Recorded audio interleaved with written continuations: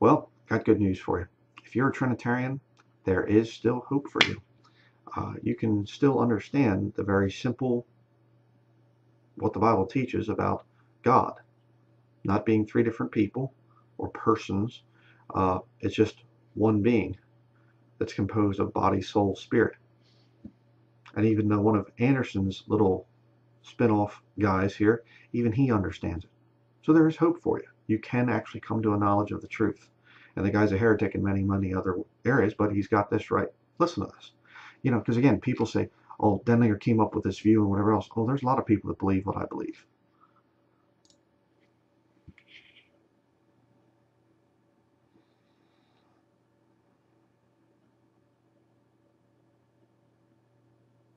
Now here's how I explain it. I'll give you my explanation of the Trinity. The Trinity ties together with the deity of Christ, all right? So I'm kind of meshing these two together a little bit here. But let me explain it to you here. First, let's see what Trinity means. 1 John 5:7. For there are three that bear record in heaven, the Father, the Word, and the Holy Ghost, and these three are one. All right, these three are one.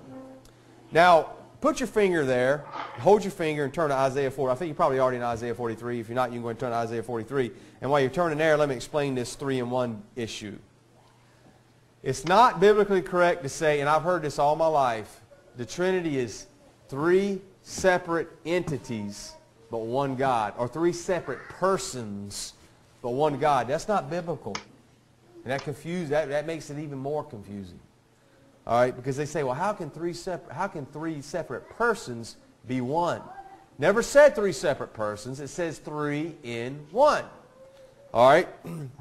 Now, if we're made in the image of God, does the Bible say we're made in the image of God? Made in the likeness of God? Okay. If we're 3 in 1 and we're made in His image, then He has to be similar to us, or we could not be made in His image.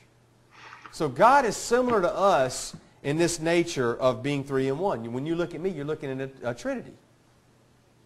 I'm not claiming to be God or anything like that. I'm just saying I'm created in the image of God. I'm a triune being. Okay? Because look, think about it. When you're looking at me, you see 3. You see my flesh. You see one person. But this one person is made up of 3. He's made up of a flesh, a body. He's made up of a soul. And he's made up of a spirit. But how many manlies is it? It's one. And these 3 can be separate of one another. Just like God's 3 in 1, and God's 3 can be separate of one another. You know, when I die, you walk up to my casket, my coffin, you're going to see my shell. But my soul and my spirit are going to be separate from one another. They're going to be separate from my body. They're going to be in heaven. Okay? You could look and say, there's Manly down on the earth, but in heaven, they're also saying, here's Manly in heaven. So there's 3 in 1. Same way God is. All right? God's 3 in 1. Jesus was God's flesh. God the Father in heaven was the soul. And the Holy Spirit is that which is on earth, which dwells in our hearts.